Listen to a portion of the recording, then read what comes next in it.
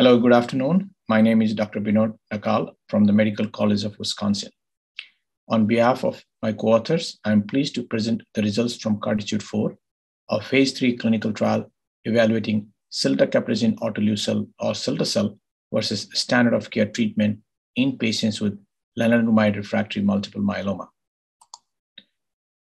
Cilta-cel is a dual-binding BCMA-directed CAR-T therapy. In CARTITUDE-1, median PFS was an unprecedented 3 years in patients with 3 or more prior lines of therapy. In CARTITUDE-4, we aim to test Cilta-cel in earlier lines against 2 highly effective standard of care regimens in patients with lenalidomide-refractory multiple myeloma.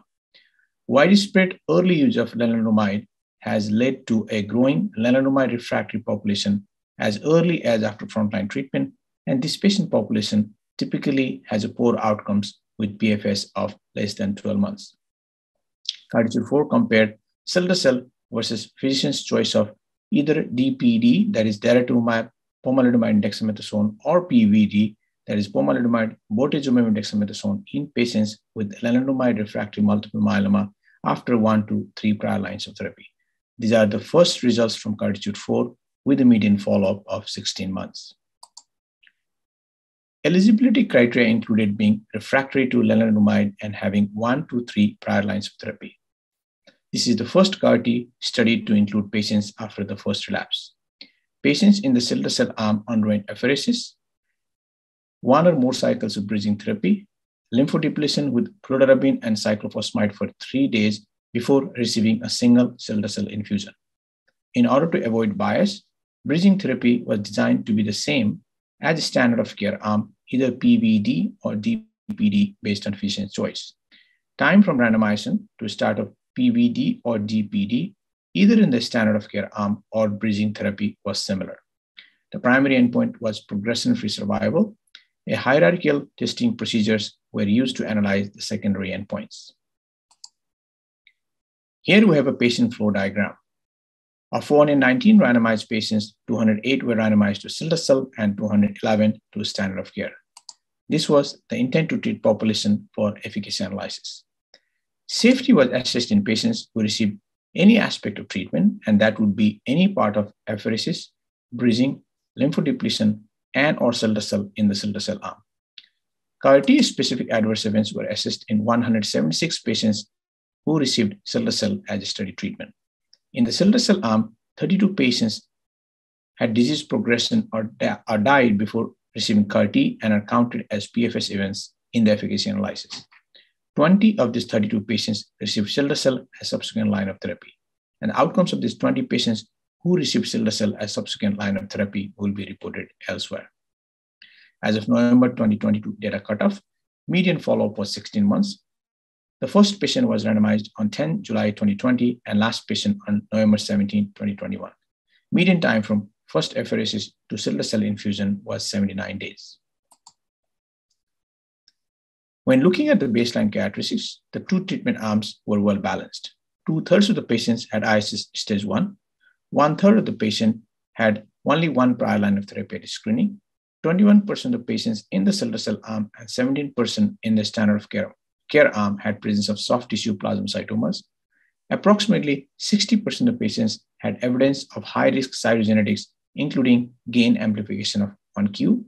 If we exclude gain or amplification of 1q, around 34% were high risk.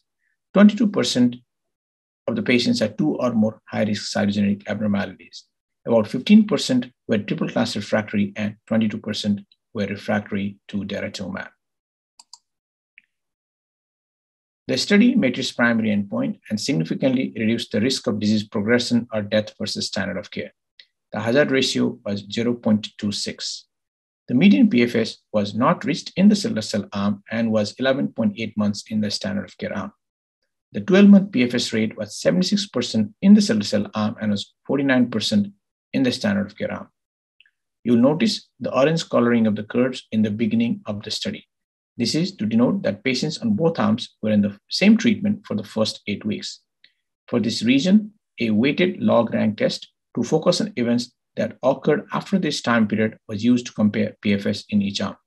However, an unweighted sensitivity analysis also showed a significant difference in PFS with a hazard ratio of 0.4. You will also notice that during the time when both arms were in the same treatment, there is an imbalance in early PFS events with 22 in the Cilta-cel arm and 8 in the standard of care arm.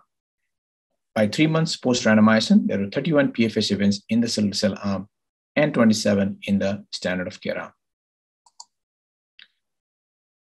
In the pre-specified subgroup analysis, Cilta-cel consistently prolonged progression-free survival in all subgroups, including the key subgroups as 1 to 3 prior lines of therapy, patients with high-risk cytogenetics, patients with soft tissue plasmacytomas, patients with triple-class refractory disease, and patients with ISS stage 3 disease.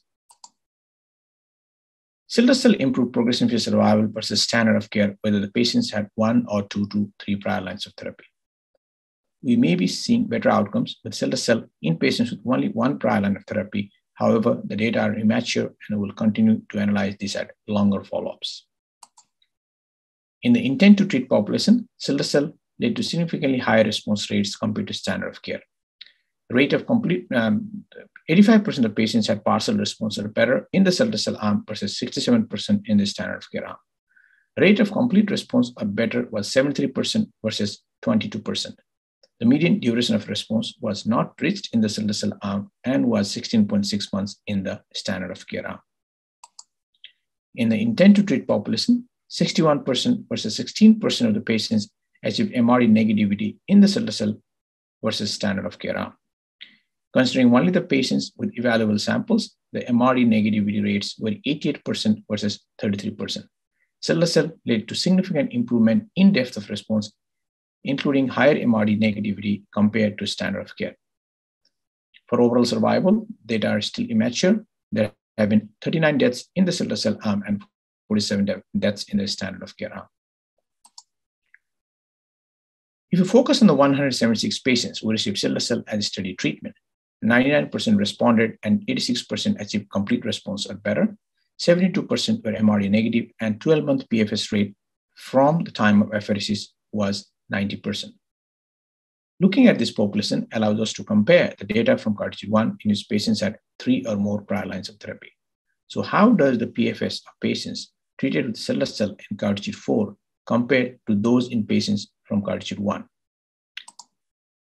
Here we have re-baselined the PFS to do an informal comparison with CARTITUDE-1, and we can see the rates of PFS in CARTITUDE-4 are better than in 18-month follow-up of CARTITUDE-1. The rates and depth of response are also superior. However, due to the censoring of data beyond 16-month warrants caution regarding any long-term interpretation. Regarding safety, the data from CARTITUDE-4 are consistent with the non-profile of Cilta-cel. Grade 3 for treatment emergent adverse events occurred in almost all patients in both the arms, were mostly hematologic and recovered by day 30. The treatment emergent infections occurred in 62% in Cilta-cel patients and 71% in the standard of care patients.